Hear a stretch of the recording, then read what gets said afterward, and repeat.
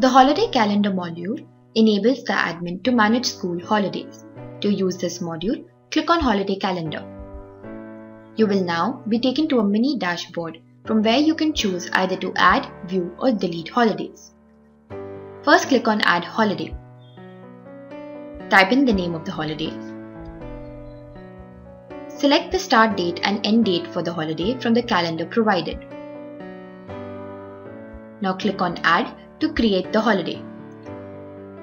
The holiday has now been added successfully. You can either choose to exit or add another holiday.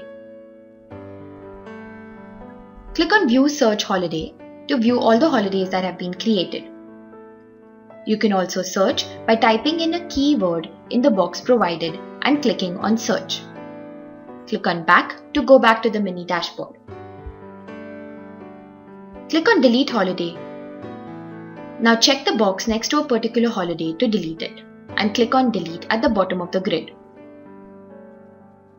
Confirm by clicking on OK. Click on Back to go back to the mini dashboard. You also have the option of viewing all the holidays in a calendar format.